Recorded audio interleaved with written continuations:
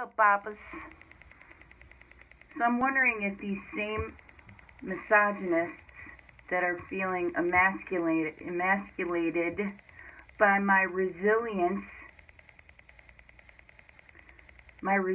despite intense trauma caused from being a targeted individual. I wonder if,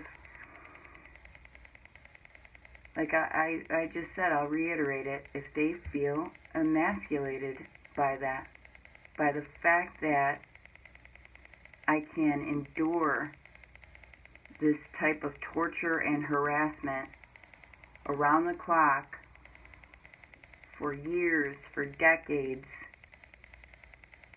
and not be fucked up by it in the head. I wonder if that gets under their skin. I think I'm onto something here. I think it bothers them because they know that they couldn't do it. Because they know, thanks to the dark web, because as a targeted individual, believe me, your life is no longer private. And if you're real entertaining, you get your own series on the dark web. So you're now tuning into the Happy House.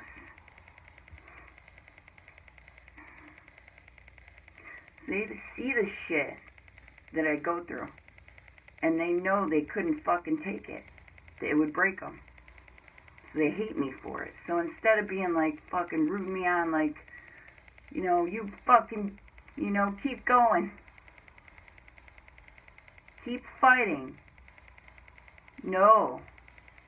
They want to fucking knock me down because I make them feel inferior. Because I trigger insecurity in them.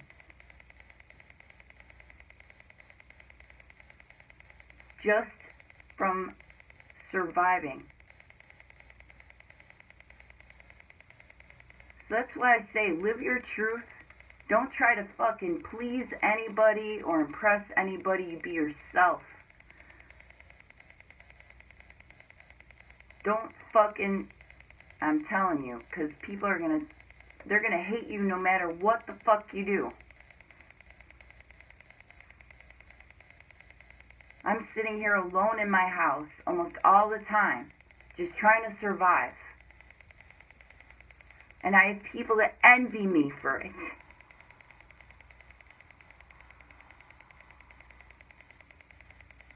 People like that make me lose my faith in humanity.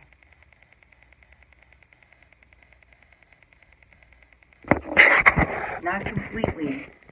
It diminishes, let's put it that way. Because I know there's a lot of good people out there.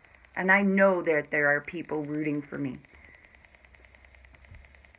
That there are people out there that care very deeply for me. And I love you and I appreciate you.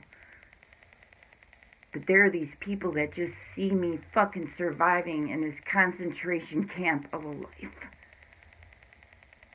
And they hate me for the fact that they couldn't do it themselves.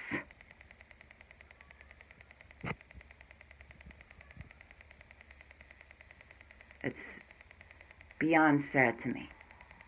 The state of humanity, of our collective consciousness, that we have become so competitive and materialistic,